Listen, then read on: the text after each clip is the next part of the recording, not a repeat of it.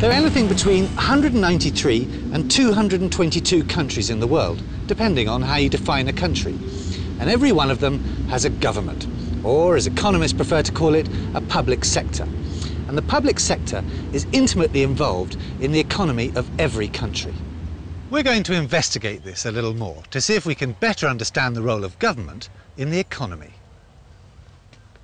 In South Africa, as in many countries, the public sector consists of central government, provincial government, local government, and public corporations.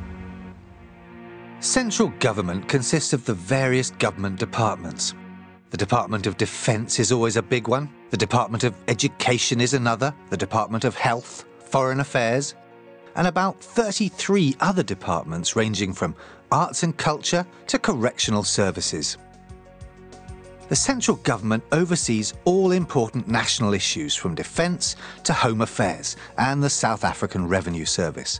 But it also focuses on managing our international relationships with as many other nations as possible around the world.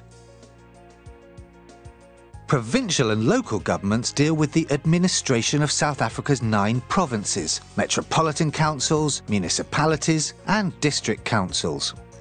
Provincial government is mainly concerned with regional issues such as housing, health, services and education.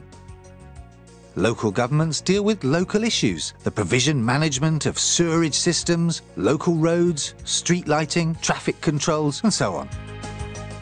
The central government and the provincial and local governments are collectively known as the general government. The final government participation in the economy comes in the form of public corporations or public enterprises. Now these are firms or businesses that are controlled by government. In South Africa they include Eskom, the Industrial Development Corporation or IDC, the SABC, Transnet, Telkom and others. These business entities or parastatals are owned and run by the government, the public sector.